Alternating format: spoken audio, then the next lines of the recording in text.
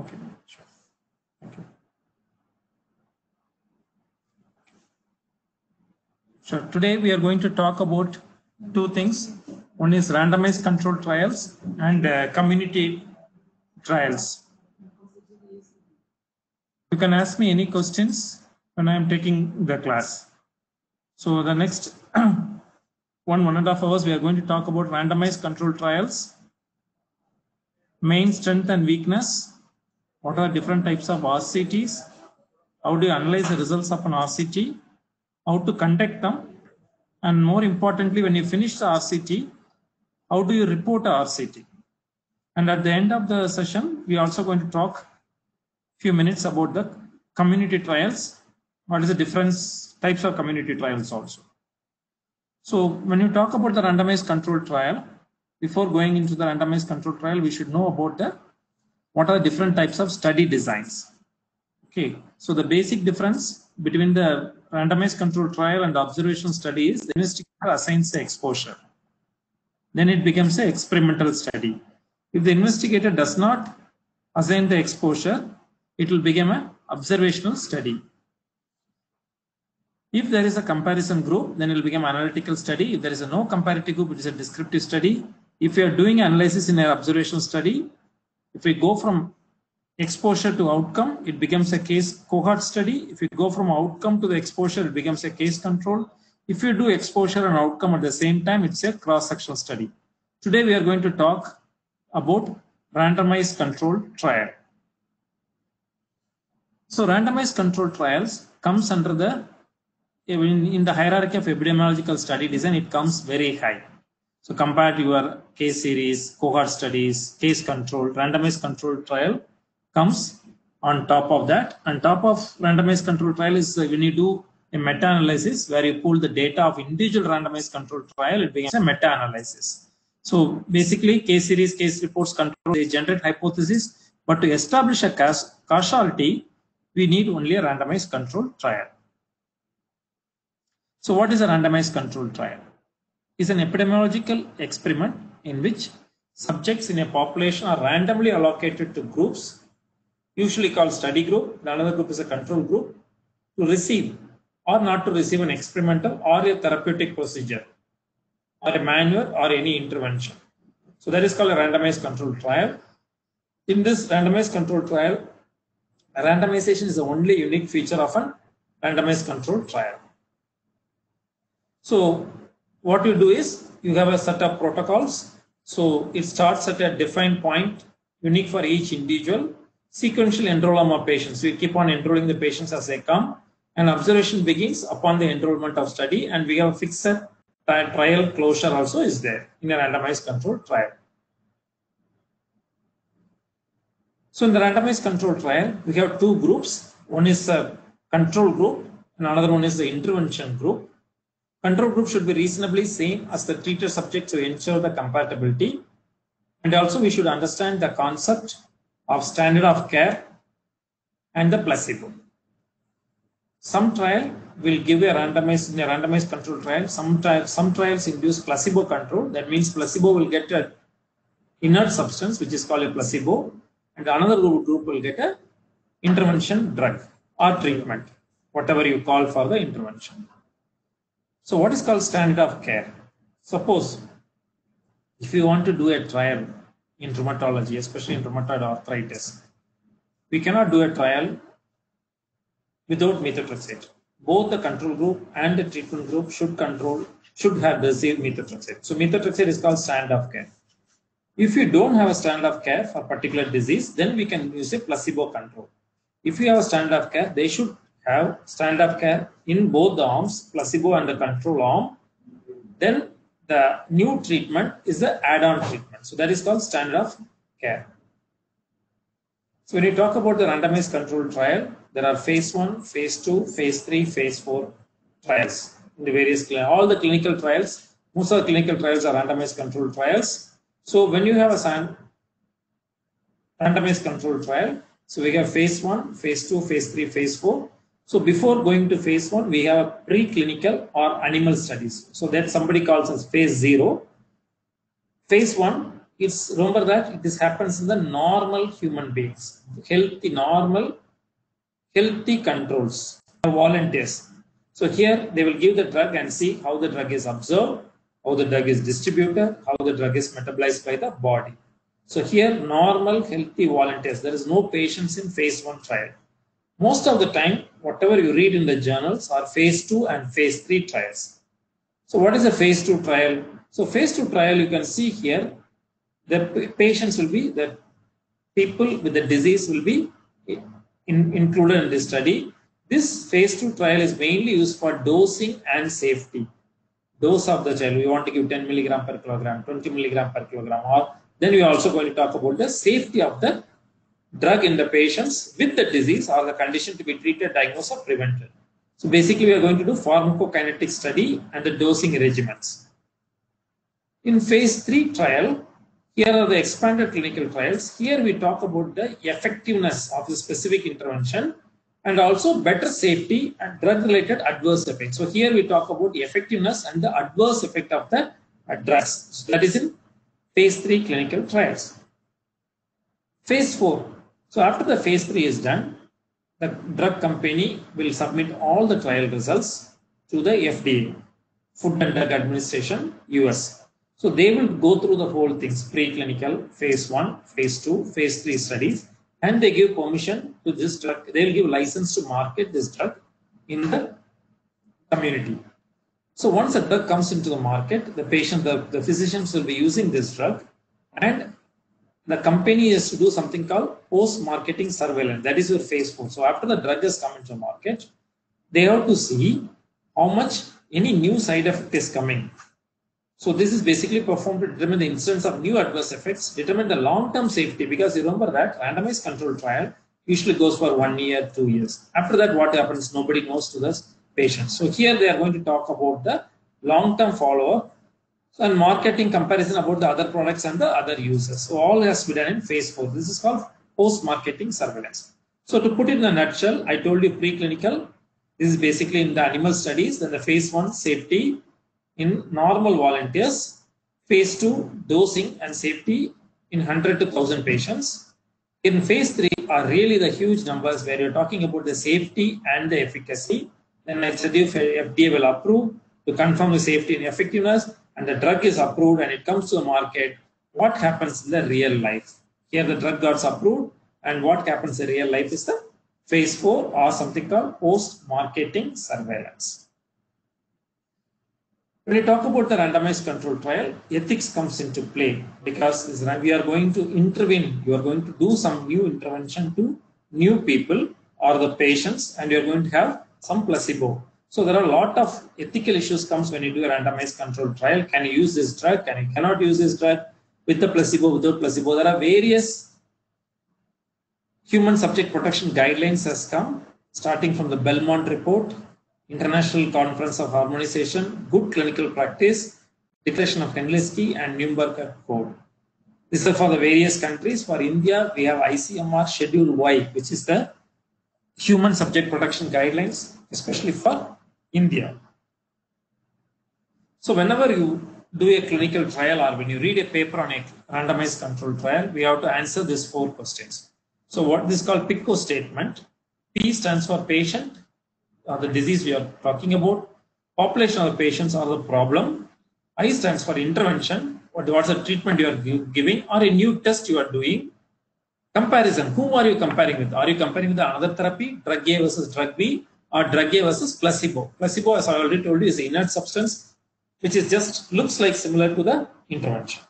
And the outcome. Outcome could be the response to the treatment, long-term survival. You can measure the outcome in a randomized control trial. So in a randomized control trial, we have something called primary outcome and a secondary outcome. Primary outcome is your central question. Otherwise, we call them as hypothesis of your randomized control trial. Ideally one, and it is well stated in advance. Before you start the study, we should have a primary objective or the outcome. So this is what you are going to do. So what is the difference? Basically, this is the basis for your design and the sample size calculation. We are going to have something called sample size calculation on your randomized control trial. To do a sample size calculation, we should have one primary outcome. So primary outcome maybe I want to show that drug A works better than drug B in 20% or 30%. So you should have a primary idea. So based on that, sample size is calculated. Secondary is related to the primary. It is also stated in advance and it is limited number, but usually it is more than 1. It can be 3, 4, 5. But remember that our study is called positive study if the primary outcome is met.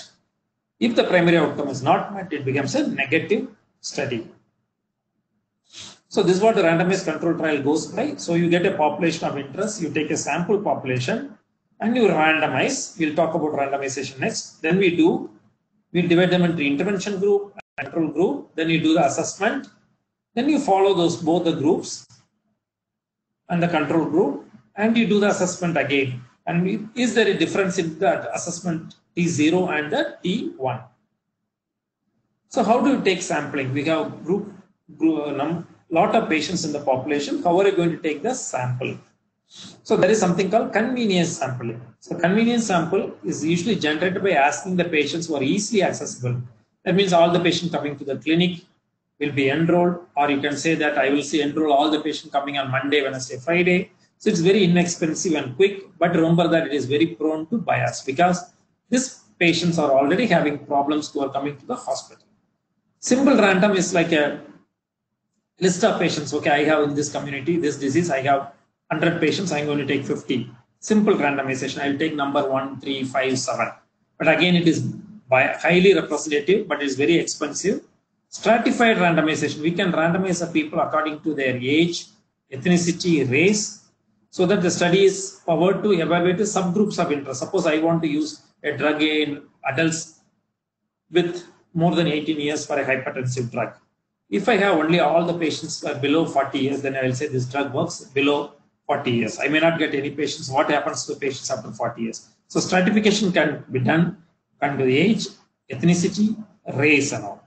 Cluster, I'll show you examples. We can cluster and randomize. Okay, I'm going to school, 2 schools in Vellore. I'm going to randomize 1 school. I'm going to do 1 intervention in 1 school compared to another school. That is called cluster randomization. So why do you want to randomize? As I told you, tends to produce a comparable groups.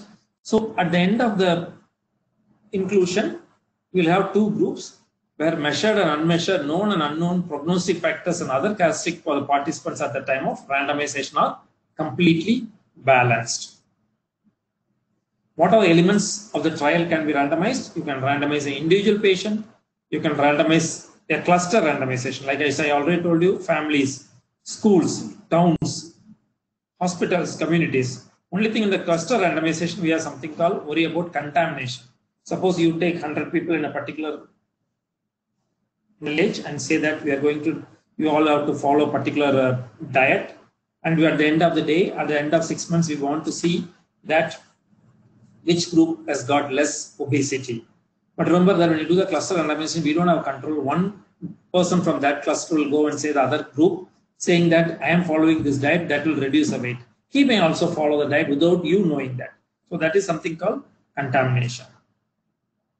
So this is the example I'm showing you for a cluster randomization. So here what they have done is they have randomized 203 urban slums areas in the Lucknow. So 50 of them are chosen and 20 of the slums, they are going to give, this is for deworming, they are going to give the usual care and some group are going to get albendazole. So this is an open label cluster randomization study, the effects of deworming on a malnourished preschool children in India. So they randomized into 2 groups. 25 slums gets usual care and another 25 slums gets albendazole plus usual care. How do you achieve this randomization? Randomization can be achieved by 2 methods. One is called generation of allocation sequence and how is the implementation of the allocation. So these 2 concepts you should understand. How can I generate an allocation? Suppose it's very simple. Simply if you want to do a randomization, you toss a coin. Okay, head comes, I'll give drug A. If the tail comes, I can give drug B. So that is the simplest form of doing randomization. This is called simple randomization. Something called block randomization can be done, restricted and stratified randomization. So simple randomization, I told you what is called block randomization. Block randomization is done to ensure equal balance of arms throughout all portions of the study. Stratified, I have told you we can get equal number of male, female, We can get equal number of age, 10 to 20 years, 20 to 30 years we can get. So this is a simple randomization. Somebody had a fall, and there is two types of treatment. One is a medical treatment, one is a surgical treatment. You put a dice, okay, if every time the dice comes 1, I will do surgical treatment. If 2 comes, I will do a medical treatment. Okay, so but remember that here there is a problem is consider a simple trial of 12 patients. There is an equal chance of being allocated to treat A or B, but the number of patients are randomly assigned. Suppose if you toss a coin, we may not know that out of 12, you will get 6 times, I will get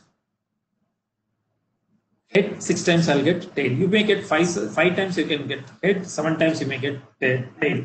But what happens? You will not get equal number of patients in both the groups.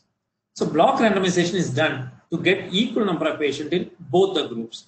So for example, suppose I want to do a study of 24 people. So I want 12 in one group, 12 in the another group. So I'm going to use a block size of 4, and we need, so 6 into 4. So we need 6 blocks. Each block has size of 4. So what are the possible combinations of that 4? 2 A's and 2 B's. We have only 2 groups because we have a size of 4. Each block is going to have 2 A's and 2 B's. So each block can have A, B, B. So first patient will get A, first block. So I'll have first block. First patient will be A, second patient will be A, third patient may be B, fourth patient may be B. In the block 2, A, B, A, B. Third block, A, B, B, A. So we can have multiple permutation combinations of different groups so that you cannot guess who will be the next patient in each block. Suppose, for example, even if the study stops at, this is 24 patients. Suppose you stop the study at 12. You will get equal number of EA and equal number of B. 6 A's will be there, 6 B's. So you will be stopping at third block because only 12 patients have come. Then it's called AA, BB, AB, AB, and 3 blocks. Still you get 6 A's and 6 B's. So this is the idea of block randomization. So block randomization is done to get equal number of patients in each group. One second thing is to allocation concealment also. So that I cannot guess, okay, this patient has got A. So next patient will get B. The primary investigator cannot know which patient will get what group. Stratified randomization, I told you already. You can stratify according to the age of the patients. This is a young girl, middle-aged woman, old woman. So how this treatment goes? So stratified randomization takes place, correction suggested by blocking one step further. How are we going to concealment of allocation? So I already told you, preventing foreknowledge about the next allocation. So what will be the next allocation? If I know the next patient is going to get the drug and the first drug is going to be the placebo, I may say that, okay, this patient is sick. So the primary investigator should not know what the next patient will get. So we have to tell the patient, we are going to do a randomized control trial. I also don't know what you will get. You may get placebo. There is a 50% chance you may get a placebo. 50% chance you may get the drug. But after the end of the trial only, even I will know. So this is defeat the process of study and yield a bias. If you know the allocation, then it will defeat the purpose of randomization. Don't confuse the blinding of participants. We are going to come to that later. Blinding we'll talk later. So what are the advantages of a clinical trial? Okay. So here the efficient for investigating the causality, because the cause precedes the effect. Then here I can say the intervention caused the effect. So that's what it says, that investigating the causality. Because of this intervention, you got the outcome. Then it's also confounding factors are balanced in both the groups because of the randomization. The same confounding factors will be there in both the groups. It gets nullified when you do the analysis. And randomization has a simple statistical analysis. We'll talk about that when we talk about how do you analyze a randomized controlled trial.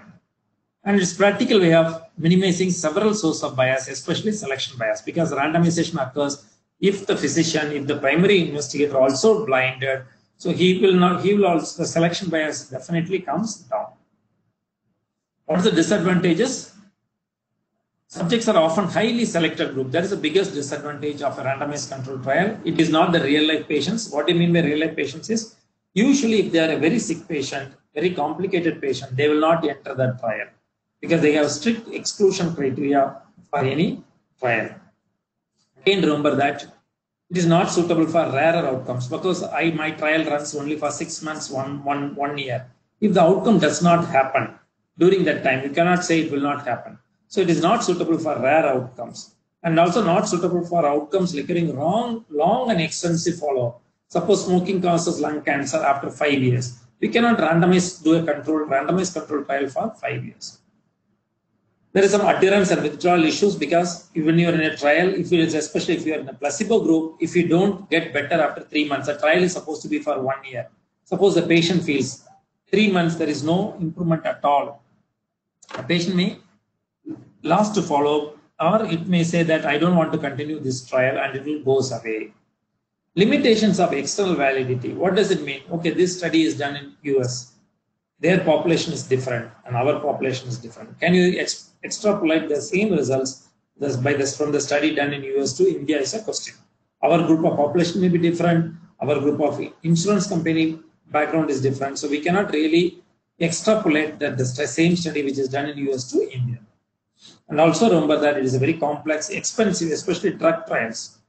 The new drug is going to come into the market. Yet unless the company sponsors the drug, it's very difficult to do a drug trial. Time consuming, I told you, because we have randomized control trial, we have to follow them very closely. Each and everything has to be documented, and then only so it's very time consuming and ethically questionable. Suppose we know that drug works, the new drug has come to the market, or it's under the trial, under the research, and if we know that drug works, is it ethical to do a trial by giving a group called control group without that drug? That's why that question came. I told you about the standard of care. If you are giving standard of care, that is ethically acceptable. Even though we know that drug works, that's the only way to do the trial. But the baseline or the standard of care has to be given for everybody who has this, who are going to conduct the study. Next one. Types of clinical trials. Based on the interventions, how different types are there? Number of participants exposed, different trials are there. Based on the number of participants, whether the goal is to show whether this drug is superior or equivalence, we can know. And based on the investigator and the participants, the intervention is no, the single-blinded or double-blinded. So based on the different aspects of intervention, whether it's the efficacy trial or effectiveness trial. Efficacy trial means does the intervention work in the people who actually receive it. These trials are very explanatory, confirm the physiological or the clinical hypothesis. Effectiveness means how does the intervention work in those who offer. This is called pragmatic trial. Pragmatic trial means inform a clinical or a policy decision by providing evidence of adoption of the intervention in the real world clinical practice. Okay, so the efficacy trials, I'll show you what is the difference. In the ideal setting, that means in the research setting, does it work? Let's say efficacy, hypothesis, placebo control, double blind. So we should have a hypothesis saying that the drug A works better than type B, drug B, and should there's a placebo arm, it's a double blind. The investigation does not know, the patient does not know. Pragmatic means does it work in the real world? Effectiveness trial, choices between alternative approaches of healthcare. Suppose, for example, I'll tell you, if you have treated patients with lupus nephritis, there are two drugs are there. Okay, there is one drug called azathioprine, one drug called cyclophosphamide or mycophenolate. If I do a placebo control trial, the patient should not know that what he is getting. That's the real efficacy. Pragmatic trial means it's an open care, saying that, okay, I'm going to give this drug for you, I'm going to give mycophenolate for you, I'm going to give azathioprine for you, we are going to follow them. It is not like a real randomized control trial, but it's a standard of care is given and it's an open label. At the end of 5 years, we'll know which works better. So here is a example of efficacy trial, a comparative efficacy and incremental dose per responder of methotrexate versus applement for methotrexate naive patient with psoriasis. So here they are having psoriasis patients who are not receiving methotrexate. They're going to give two drugs of type of drugs. One is methotrexate, one is apremilast, two new drugs, and they want to show that apremilast works better than methotrexate in psoriasis. In pragmatic trial, a pragmatic multi-center randomized control trial, comparative assessment of chewing gum and Brufen in management of orthodontic pain with fixed appliances. A pragmatic multi-center randomized control trial. Based on the hypothesis, what do you want to show? I want to show drug A is superior to drug B. That is called superiority trial. Now equivalence means both works are the equal. Okay, the response rate for this drug is 30%. Response rate of this drug is 30%. That is called equivalence. Superiority means I want to show the drug B works 20% more than the drug A. Non-inferiority means you will say that both have, it is non-inferior to the standard of care.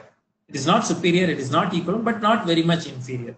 Clinical equivalence means the clinical outcomes are reduced both in the same thing. Bioequivalence means the pharmacokinetics parameters such as blood concentrations or receptor occupancy rates are same.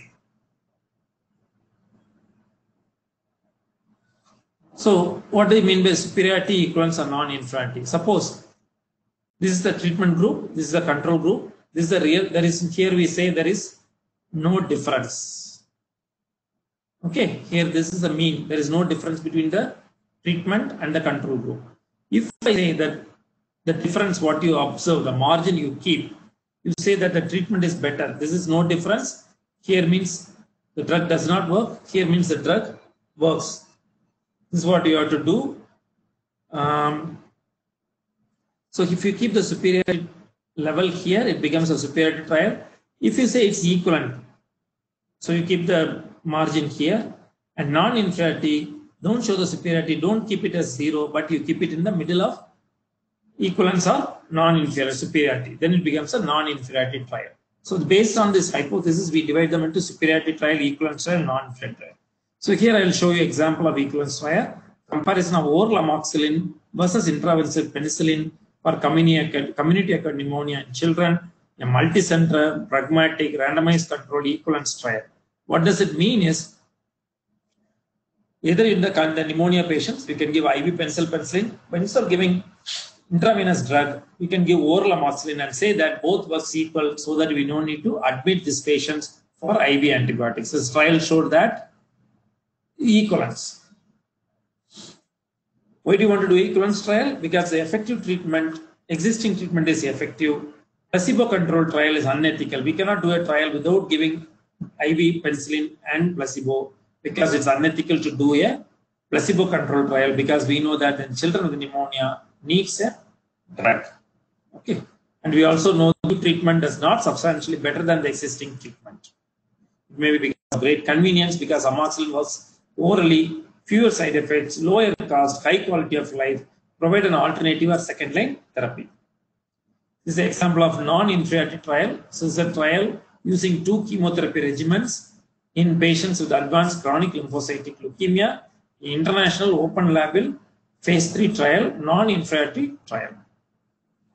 And get some water. Based on the participants, how many people are the participants exposed to the intervention? We call parallel trials, crossover trials, and trials with factorial design. So this is a parallel design. So parallel design means it's a common design. We have only 2 arms, either the treatment arm and a control arm, or the experimental drug, or there is a placebo. So we have 2 groups. One is a treatment group, another one is a control group. Control group may be a placebo or another drug. Most common clinical design, complete randomization design in which patient receives one and only treatment in a randomized fashion. So either you get treatment or you get placebo. For example, here they are using analgesic efficacy of oral ketorolac versus intramuscular tramadol. So after the 3rd molar surgery, a parallel group. Parallel means only 2 arms, parallel arms, randomized, placebo-controlled clinical trial. So here they are trying to do, either you give oral medicine or you give IM injection for the pain, and you see which one works better. Crossover means, so you have a group of people, you randomize them into group A and group B, and you are giving a drug A, drug B, here is going on. Then after some time, you begin a washout period and you change the drug. So you are giving drug B to this group A and drug A to group B. But remember that sometimes if the washout period is not adequate, the effect of the drug B may be carried over, say, during the drug A time, and say the drug A may be working very well. So here is a crossover trial. An intervention with mineral water disease decreases cardio risk metabolic. Here they have 2 types of mineral waters in a moderately hypercholesteremic patients. Initial time they'll get 1 mineral water. After there is a washout period, they'll get the second type of mineral water and see which one works better. So what's the advantage of crossover trial? The number of patients can be very less in the trial because the same patients will act like a control for the other group and patients for the previous group.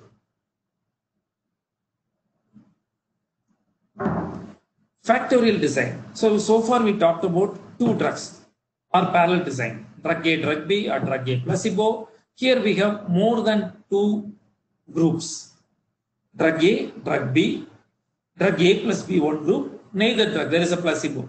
So you can have 4 arms in a trial. In a randomized control trial, more than 2 arms, we can have 4 arms, and we have interventions, 4 interventions are going on. At the end of the trial, we get 4 different results, and we can say which one is better than the other. Sorry, I'll take it to one.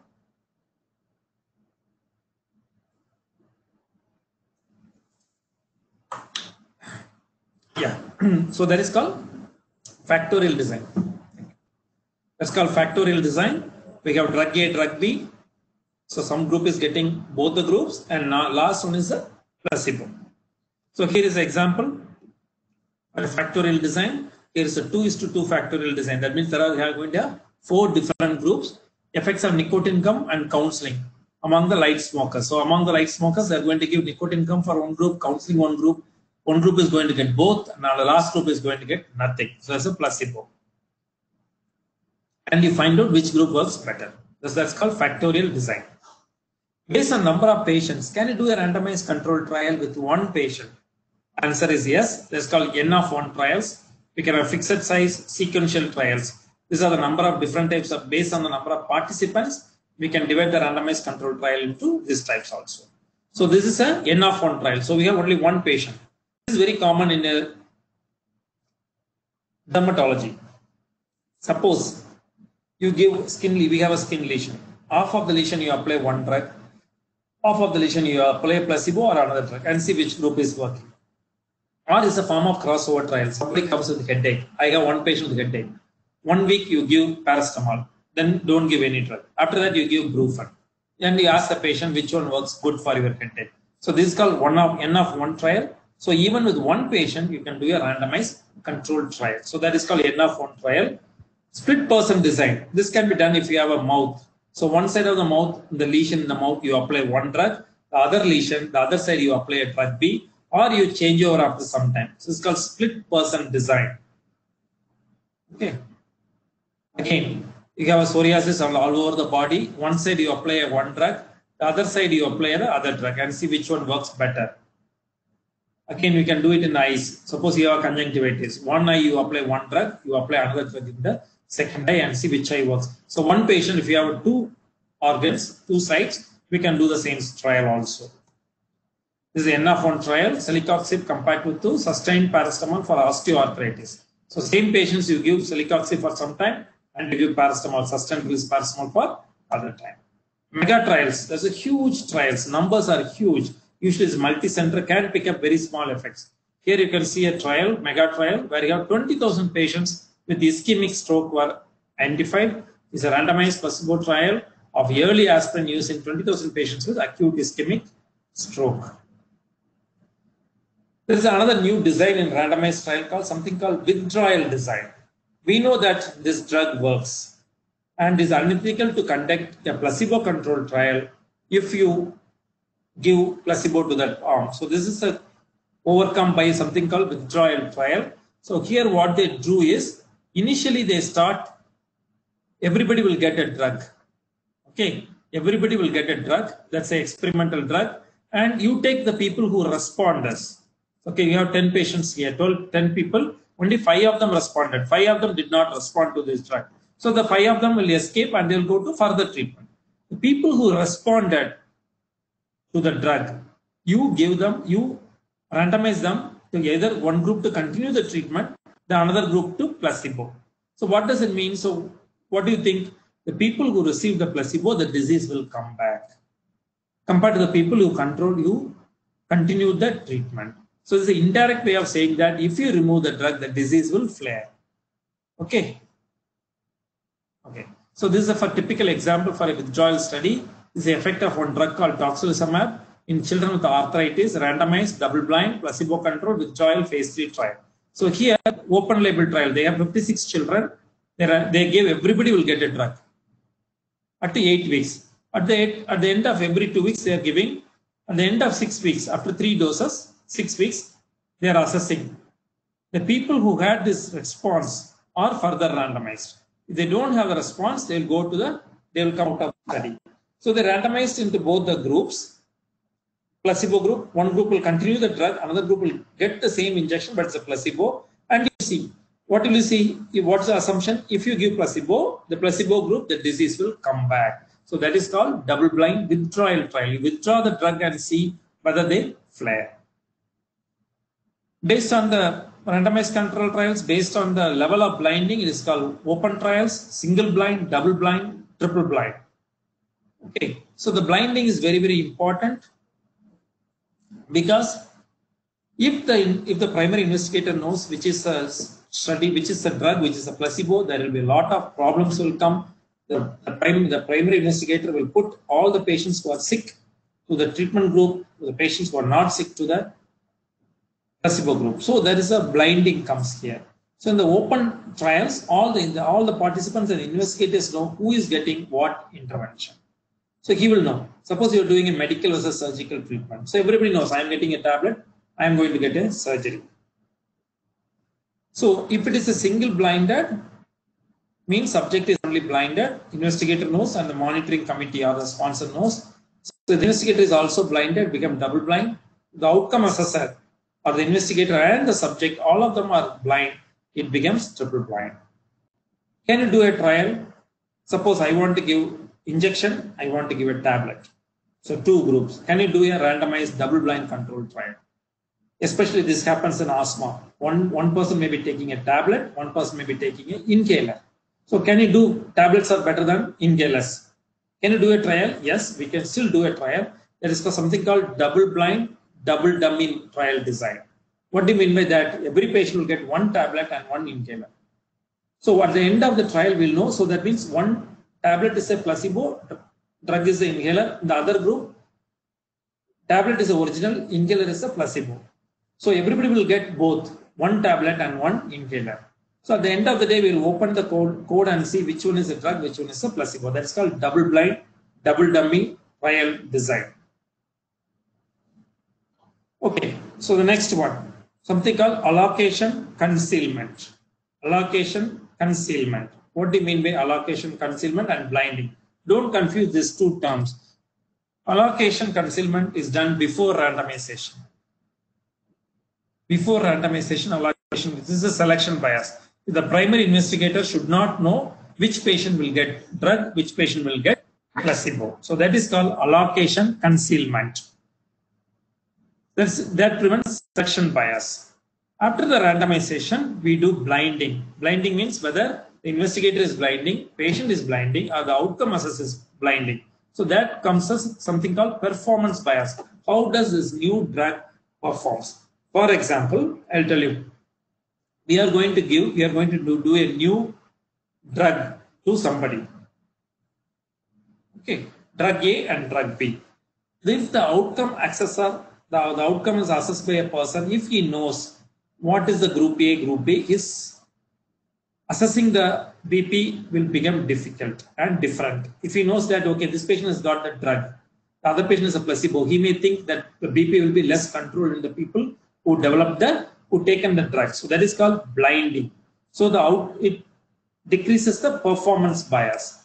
Selection bias is decreased by concealment of allocation. How do you minimize bias in a randomized controlled trial? So allocation bias, that is usually the primary investigator. So that can be prevented by doing a randomization. Performance bias can be, as I already told you, concealment of allocation. Performance bias, blinding can do that. Assessment bias is again blinding. Attrition bias means loss of follow-up can happen in any randomized controlled trial. You can have loss to follow-up. There are certain ways how can we deal with loss to follow-up. And allocation concealment, I already told you, it will reduce the selection bias. So now you have started doing the trial, you have finished the trial. How are you going to analyze this? During the course of trial, inappropriate handling of the withdrawals, dropouts, protocol violation. You assume that everybody will follow the protocol till the end. They may not follow the protocol. After some time, if the patient thinks he is in the placebo group. That's why he is not getting better. He may say that I don't want to continue the same drug till your 2 years or till the trial gets ends. I want to stop. I want to go out of the trial. So the patient goes out of the trial. The trial is supposed to go for 2 years. After 1 year, the patient feels the treatment is not working. So he may go out. So he may drop out. So what will you do with those people? So when you do the analysis, we have two different types of analysis. One is called intention to treat analysis. Another one is called per protocol analysis. There are two different types of analysis.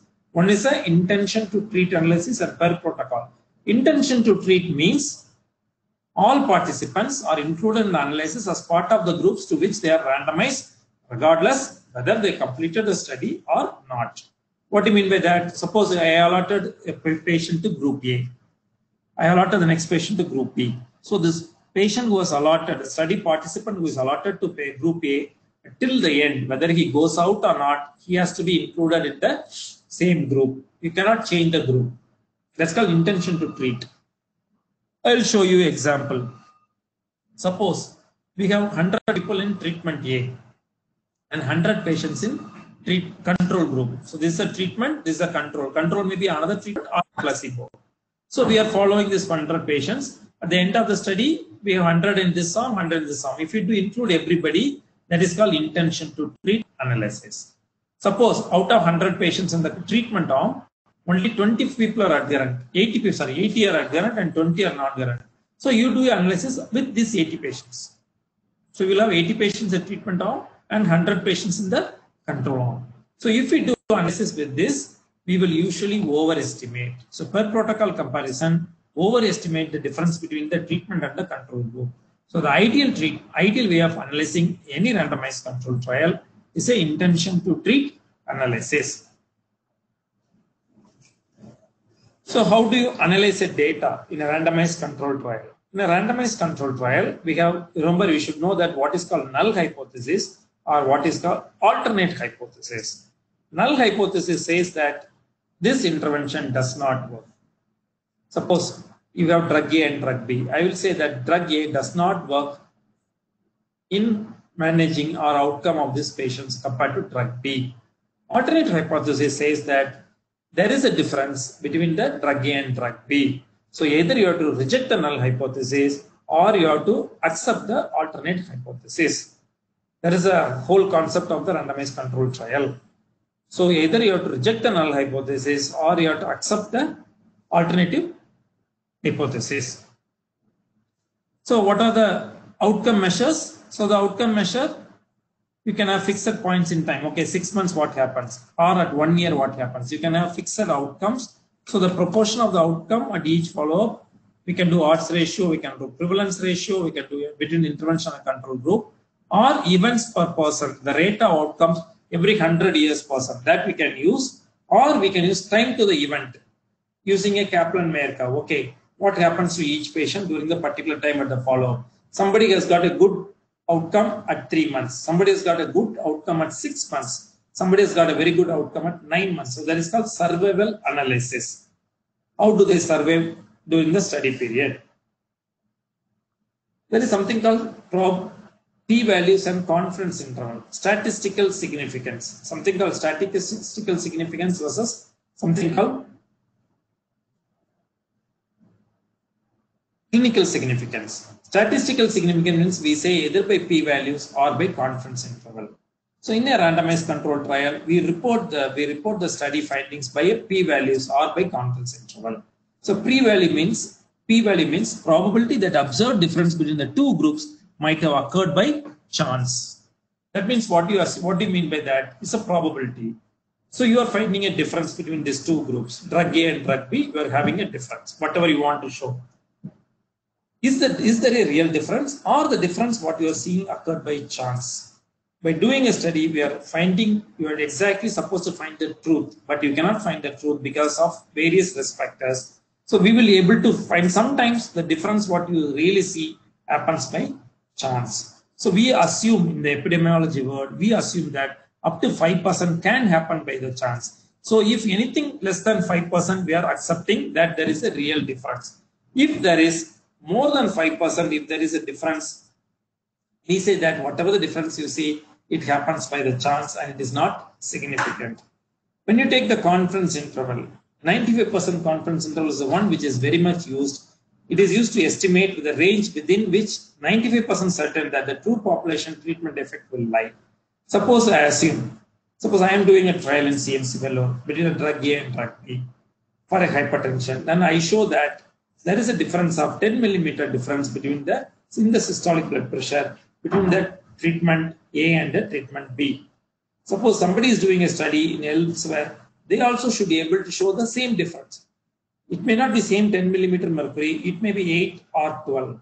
But you cannot say that if I do a study and say drug A works, and you cannot say do the same study and say the drug does not work. So what we assume is the treatment effect of the true population lies between that confidence interval. That means the confidence interval may be 8 to 12. I told you 10 is the one which I got for the BP difference between two groups. But if you get somebody may get 8, somebody may get 12. So that is called confidence interval. And what you say is 95% of the time, if you do this, repeat the same study, your range of the treatment effect lies between these two values. Then what is called clinical significant? The difference in the effect size between the groups that could be considered to be important in the clinical decision making, regardless of whether the difference is statistically significant or not. So clinical significance, suppose you say you take same blood pressure example. If you have two groups of drugs, drug A, drug B, I want to say that drug A is superior to drug B. And I will say that the difference I can show between these two groups, two medicines in the group is 3 millimeters. That means what I say meaning is 3 millimeter means if I use drug A, your BP between these two groups 3 millimeter. If I use drug B, the number of systolic blood pressure will reduce by 3 millimeter. It may come as statistically significant. Is it clinically significant? As a physician, I may not take 3 millimeter difference between the study group and the control group as significant. I will take it significant if there is a difference between these two groups or at least more than 10 millimeters of mercury. So that's called clinical significance. Difference between statistically it is significant because the p-value comes as less than 0.05, but clinically it is not significant. I will tell you one example. This is a study done in our department, which is published in Indian Pediatrics little long time back. So what they are trying to do is any children who is coming to pediatric casualty with fever, and they are going to do one group, they are going to give tepid sponging, the other group they are going to give drug paracetamol plus tepid sponging and see what is the outcome. The sample size was calculated, minimum of 16 each group with 90% power of detecting a difference of 0.4 change. What do you mean by that? If somebody comes with 104 fever, if I give paracetamol plus tepid sponging, the fever will come down by 103.6. That's the 0.4 difference they are able to show. Is it clinically significant?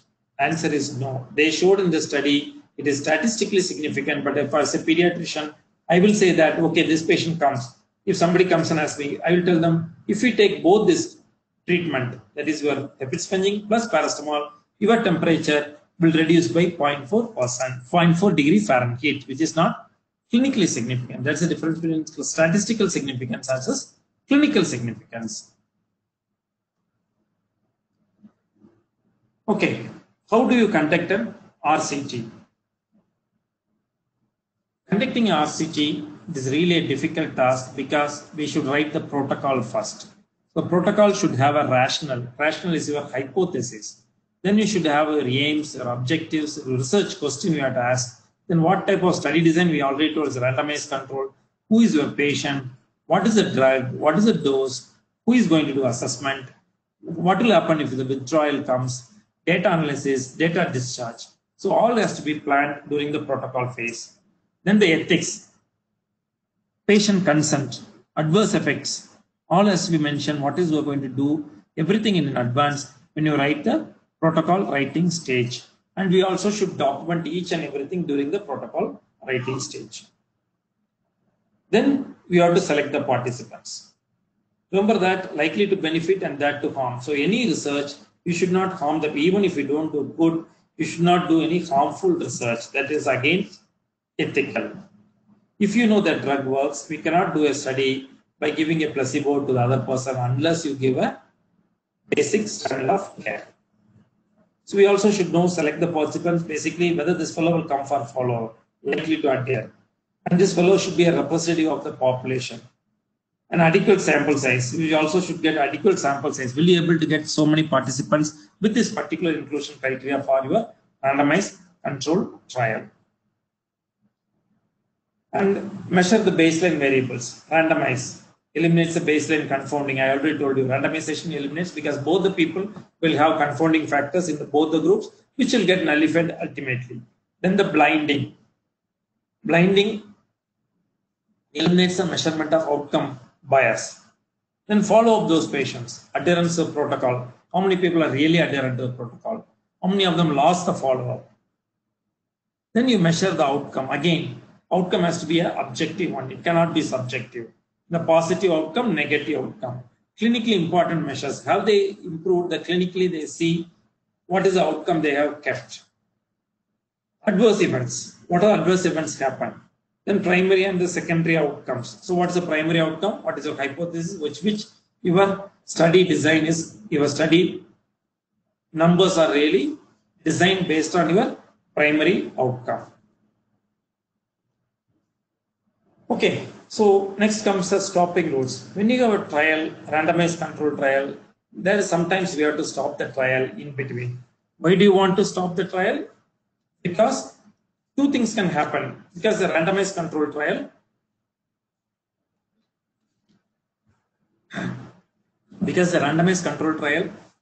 as a primary investigator and the patient does not know who is taking which drug or placebo. So what they do is, when we plan a study for 2 years, we'll make something called interim analysis.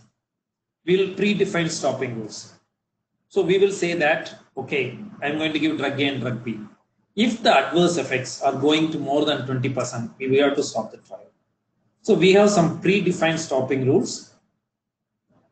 And you study the trial. The trial may be for 2 years. Okay, we will do interim analysis once in 6 months. At 6 months, there is a blinded people.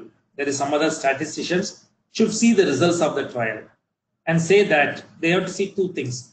One is there any bad adverse effects in either group, either in the placebo group or the drug group, or the response rate. Is there a response rate very good in the treatment group? For example, I tell you, we had one study is published in NEGM in children with uveitis. There's uveitis, the inflammation in the eyes. They started to do a trial. Everybody will get methotrexate because methotrexate is a standard of care. And one group they gave placebo, the other group they gave a drug called adalimumab, which is a TNF alpha blocker. It's an injection. So placebo injection, drug injection, and the baseline, and they have all are getting the standard of care, which is a methotrexate. So we have to tell the patients they're getting the drug. One patient is the injection, placebo injection, one is a drug. So the drug, their study is going on. After 1 year, when they did the interim analysis, they found out there is a very good response rate in the treatment arm.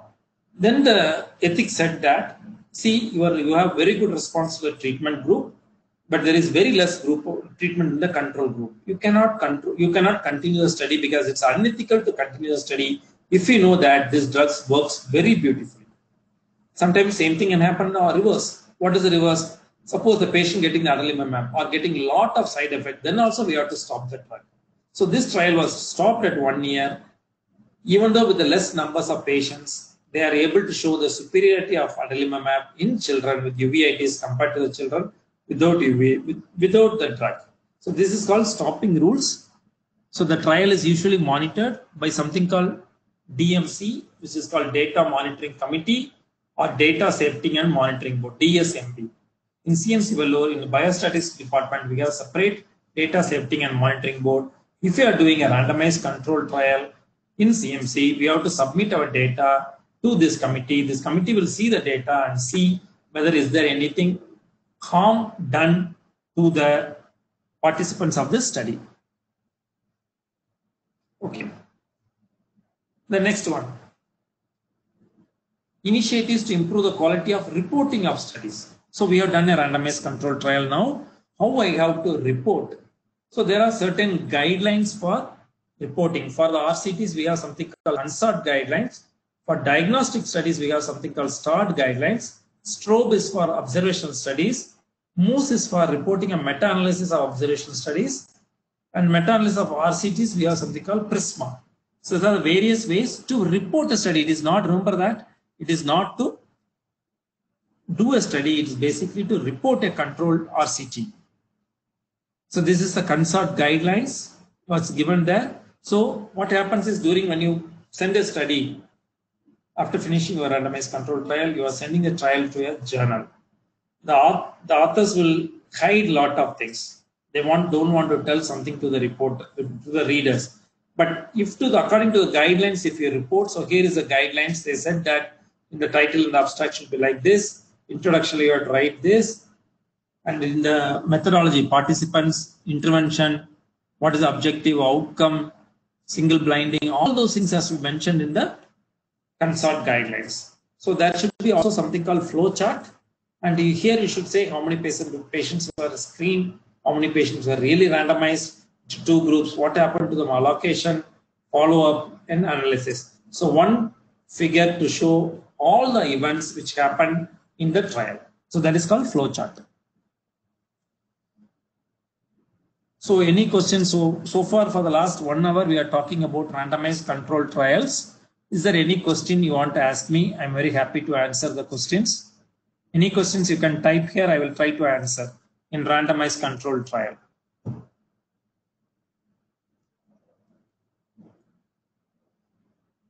Am I audible to you all?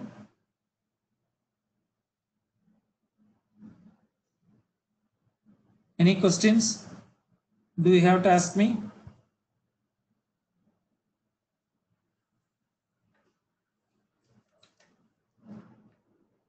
Thank you, Shivani. Thank you. Can we start with the community trials? Okay. Okay, so community trials. So first we should know what is a community. So I told you randomized controlled trials happens in a controlled environment. Most of the time it is in the hospital, and we also do it in the something called clinical trial unit, which is very, very controlled manner. So we know who is the patient, who is the control, and what is happening. Each and everything which happens has to be reported to the we have to document whatever is happening. Even they have a viral URI or anything happens during the trial, it has to be documented. So community trials are a little different because the trial happens in the community, which we mean is a large number of people. They are doing their routine work. So we may not be able to get all those details. So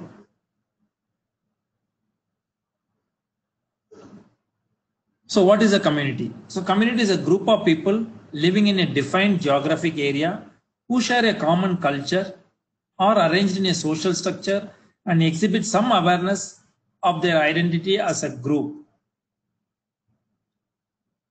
or a group of individuals organized into a unit. So you organize, okay, this village is one unit and manifesting some underlying trait or common interest to the locality of catchment or the area population.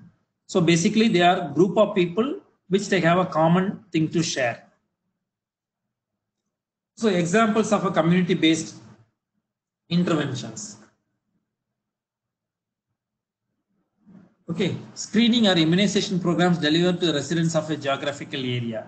So for example, a few years back, our community health department, government introduced a new program in a Kanyambadi block. They started to give H influenza vaccination to a particular community or particular place. What happens after that? They want to see the incidence of pneumonia after introduction of this vaccine, the community level. The incidence of pneumonia in this community was very high.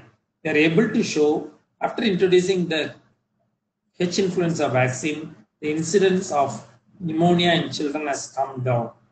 So that is the immunization program. Screening program. Okay, the screening program, whenever the screening program increases in the community, your chance of identifying the disease will be more. For example, You do pap smear for all the women who are more than 40 years and you find out the incidence of cervical cancer is more. Health promotion programs delivered to schools and towns. One example I told you as a cluster randomization. They started to give albendazole to group of slums. So these are the community level interventions. Sometimes the rational, why do you want to do a community? Why can't you do only in the people who are coming to the hospital? What is the rationale? Environmental change may be easier than the voluntary behavioral change. Like you taxing instead of saying that you don't smoke, you don't smoke, you don't smoke, you increase the tax of the cigarettes or you increase the tax for the liquor. So what happens is when the liquor rate goes high, overall the incidence of cigarette smoking comes down. So that is the intervention. You can see that, okay, this number of people smoking is so much before increasing the tax. So after increasing the tax, that this comes down. If we show that, we can make a policy to the government saying that, okay, please increase the tax of these items. This will decrease the effect in the community because most of the risk factors are socially influenced. So there is two models of community interventions. Two models of community interventions. One is a social experiment or a grassroots program. Social means is outside the community, overall community. Grassroots means particular people. Particular people, I want to do this intervention so that that particular disease comes down and I see that. So the primary goal here in the social experiment is generalizable knowledge about the effectiveness. Here is solution is perceived problem in a target community. Here we'll evaluate, somebody is giving a fund, I will evaluate in the overall time. Here the community leaders, okay, I'm a community leader, this community has got particular problem, I'm going to do intervention and see that whether that comes down. So here is just one and here is one or more. For example, for a grassroots, that means particular group of people. A nurse midwife program for low income women. So somebody has got a low income, so you send a nurse to particular group of people and see what's happening. And various needle exchange programs for intravenous drug users. Usually these are not true experiments. Communities are randomly allocated. And because it's a community, everybody may not take that intervention. A few people will take, some people may not take also. Social experiment. I told you this is social experiment means the whole community is the very famous social intervention trial is something called COMMIT trial. This is a community intervention trial for smoking cessation. So they have 11 pairs of matched communities. 10 communities are from US, 1 community is from Canada for this trial. So they introduce intervention. They introduce different types of intervention in the community for smoking cessation. So what they did is, one is through media and community-wide events. They did public education. Healthcare providers, they went and spoke to them.